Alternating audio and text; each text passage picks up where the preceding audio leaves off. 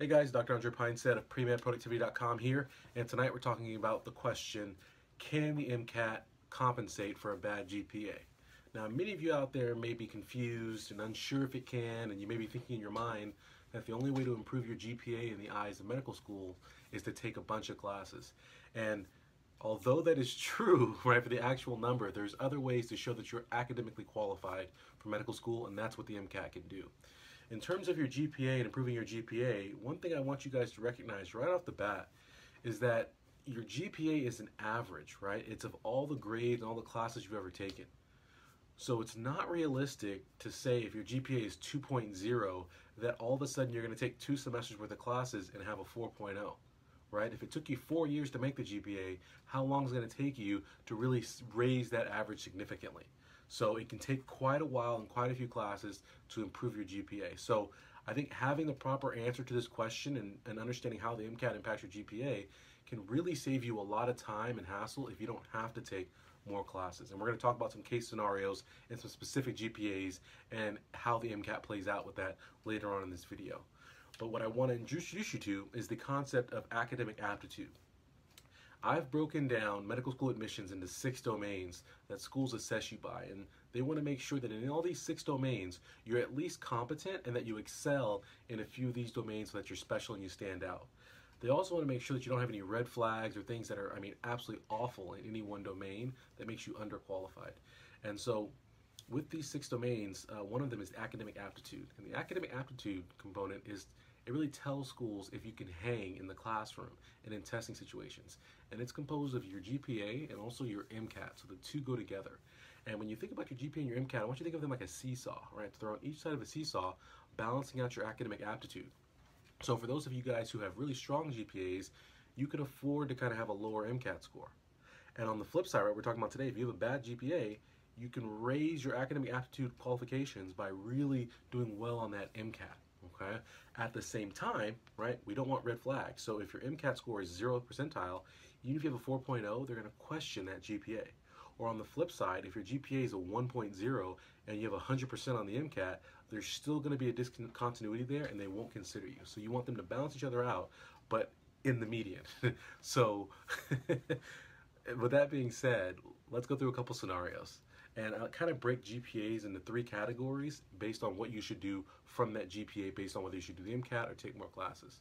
And the first category is for my people who have 2.8 GPAs or really less than 2.8, so 2.7 and below.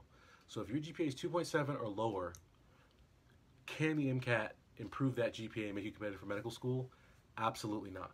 So if you're a 2.7 or lower student, the MCAT will not save your GPA. So what you need to do is take classes either at a community college or at a university. If you're not sure which one's better for you or whether you know master's, check out my video on the pros and cons of a post-bac and other ways to improve your GPA.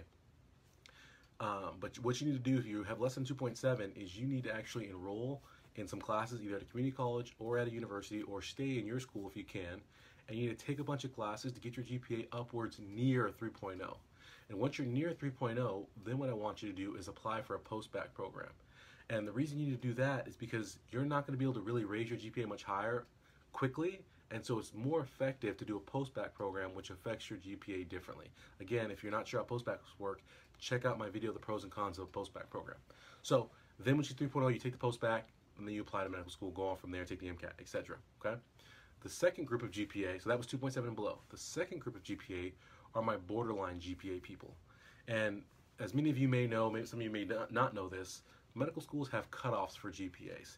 And it's not anything where there's, a lot of times it's arbitrary, but they have to pick a point to where they're not going to review applications to save themselves reviewing people who wouldn't be qualified.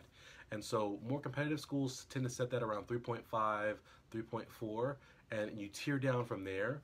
But I think a lot of schools kind of like round numbers, so they pick 3.5, 3.3, and 3.0. So what I say is if your GPA is like 3.4 or your GPA is 2.9, it would be in your best interest to take some classes and kind of get up over that next hump. So go from 3.4 to 3.5, go from 2.9 to 3.0, because it'll put you in contention at a bunch of schools you otherwise would not have been considered at. So that's the borderline group, 2.9 to 3.4.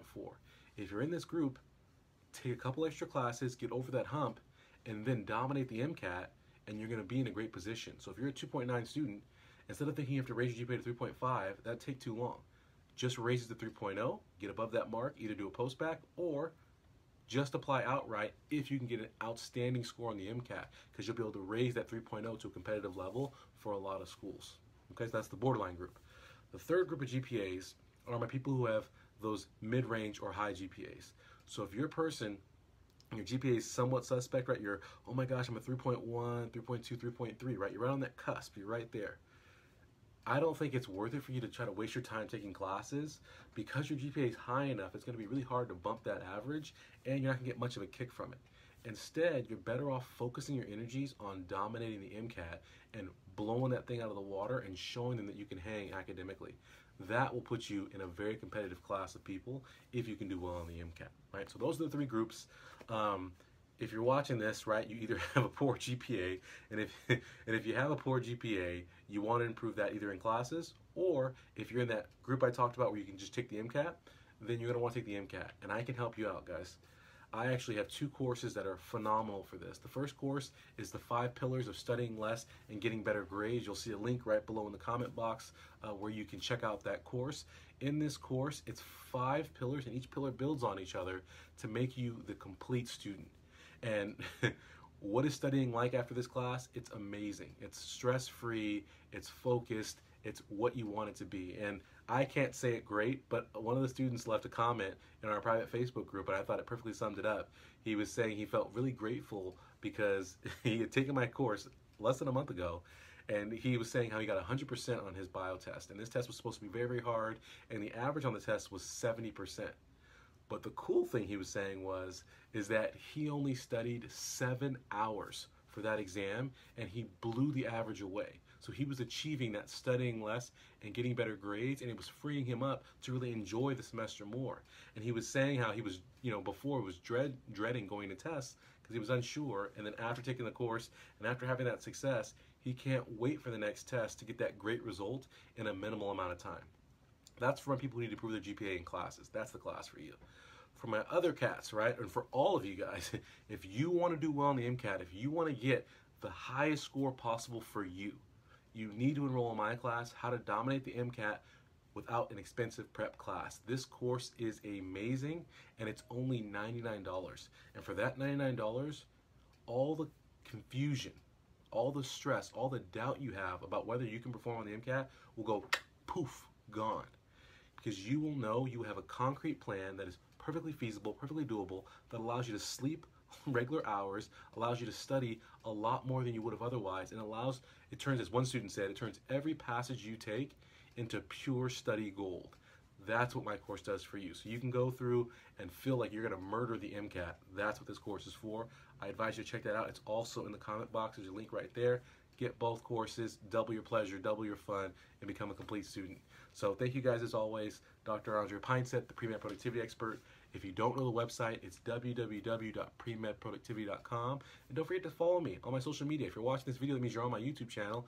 If you're on my YouTube channel, get on here, subscribe, and click that little bell that's the notifications tab, because I like to go live every Wednesday at 6:30 on YouTube answering your questions, giving you guys the information you need. Everyone have a good day. I am out.